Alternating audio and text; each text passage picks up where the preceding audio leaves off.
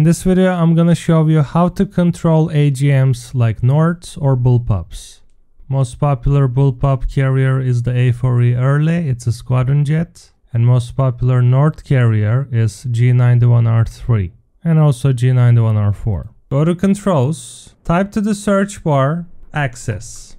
Here are the two options, yaw axis for aimed weapons, pitch axis for weapons aiming. So basically copy my keybind and settings. The numbers are from the numpad, by the way, but you can keybind it to whatever you want. Another option, how to launch an AGM. Go to controls, aircraft, and type ground.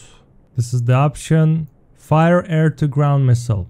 So I spotted my target, fired. I'm gently tapping, guys. That's it. Don't like hold it too much, so you just need to tap. Still make sure that Corsair is aiming directly towards the target and do slight adjustments by tapping those buttons. First of all, go to test drive and try to kill every ground target, get used to the sensitivity, and as you play more and more, you'll get better. So that's it with the video. Don't forget to like, share, subscribe. I'll see you in the next one.